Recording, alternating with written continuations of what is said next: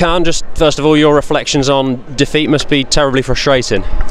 It is, you know. It is and it isn't. You know, you play a good side like WASPS, you're gonna, play like that, become our second best.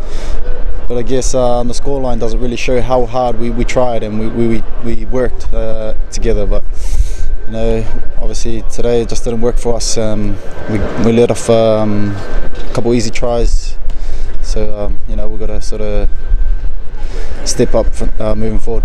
Was it hard to get over that first half because you dominated territory so much and then just conceded that sucker punch of a try, and against a side like WASPS, I guess in that kind of form you can't really afford to do that? Exactly. Yeah, we got to keep the pressure going. We talk about building the scoreboard and even just keeping the pressure on.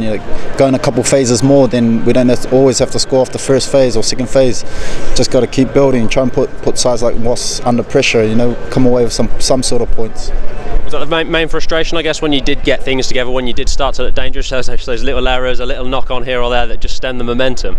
Yeah, it is. It does get a little bit frustrating, but we've got to regroup and we've got to make sure we look after the ball. I said we've got to build phases, and we go 3-4 phases and then we try and force a little offload, or we lose the ball around inside a ruck.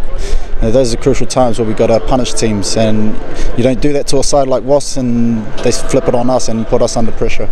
I guess the beauty of the sport is next week it's a totally different challenge, a new focus. Does that help? Yeah, it doesn't get any easier. Like you say, it's new challenge, new week, so our mindset changes a little bit. We're going away to obviously Saracens, another quality side, but we've got to make sure we step it up and get our set piece right, get our defence right, and hopefully get a result that we want.